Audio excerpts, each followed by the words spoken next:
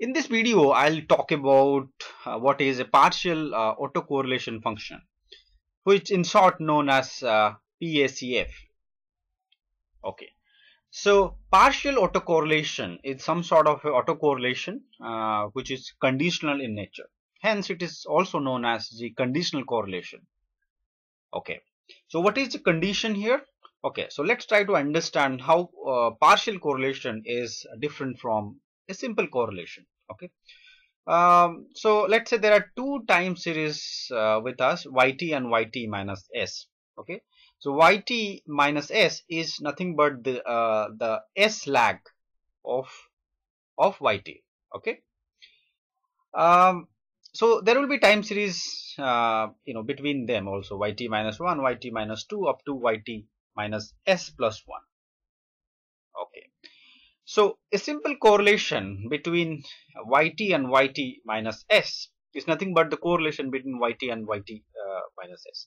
Whereas partial correlation is different in one aspect, that we take the control of all the intermediate values. So what are the intermediate values in this case? So what are the intermediate values or intermediate series between yt and yt minus s? It's yt minus 1, yt minus 2 up to yt minus s plus 1. So yt minus s plus 1, yt minus s plus 2 up to yt minus 1. So we have taken these intermediate values. We have taken out these intermediate values and then found out the correlation, and that's known as the partial autocorrelation. So now the obvious question is why we need to do all these things. We'll use the example of PACF in one of the very important purpose in the next slide, and we'll get to know and we'll get to understand why what is its use. Okay. So mathematically we represent like this: covariance of yt minus 2. Let's say we want PACF between say yt and yt minus 2 or lag 2. Okay, so the PACF between yt and yt minus 2. So how do we get it? Covariance of yt minus 2 conditional to yt minus 1. So this is the intermediate, and we are taking this out, or we are we are taking the covariance condition to the fact that we have taken out yt minus 1, and then variance of yt given yt minus 1, or taking the effect of yt minus 1 and variance of yt minus 2 conditional to yt minus 1. Okay.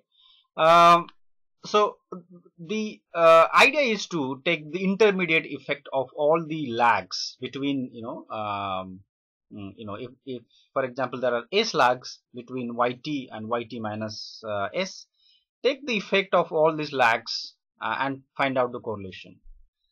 In that way, one would be able to find out correlation between not just similar the immediate effect, but also some sort of a conditional effect to be able to detect very important aspects of time series. Now let's understand the uses of this. Okay, so PACF is very useful in detecting the order of the AR process. Okay, so let's plot the ACA function of AR1 process. So the ACA function of AR1 process will look like this. Okay, it starts with, in the lag 1, it starts with some sort of a value, and then it gradually decays, right? It follows some sort of a geometrical decay, right? And slowly it's going to go down to 0, right? But the PACF will have a different pattern. So PACF for the AR1 process will have a last value for lag 1. And it will it is not going to gradually decay, it's directly going to be 0 after that. Okay, so all the other values at certain confidence level are going to be very close to 0 or equal to 0. Okay, so the PACF value in lag 2, lag 3, lag 4 and so on, it's going to be very close to 0 or equal to 0. So for AR1 process, it's always the first lag for which the PACF will be significant. Right. So PACF is very useful to detect the order of an AR process. Okay, let's say we have a AR2 series, right? So in AR2 series also we'll have the ACF function like this. So this is ACF. If you plot ACF, you will have similar pattern pretty much like the AR1, okay, for different lags. Now this decay is also pretty similar to this decay. AR1 decay of ACF is exactly or more or less same as AR2 process. So one would be confused as to whether the process follows AR1 or AR2. Okay. But if you actually plot a PACF of the AR2 process, it will look something like this. You will have significant value for the lag 1, and then significant value for the lag 2, and then it's going to become 0. Okay, so by looking at the ACF function for AR process, it is not very clear whether it's AR1 or AR2, whereas by looking at the PACF function, it is very clear whether a series is following AR1 or it's a AR2 series, right? Because in AR2 you will have like the PACF value for 2 lags are significant, and that's one of the important use of PACF function. There are of course other uses in different time series processes.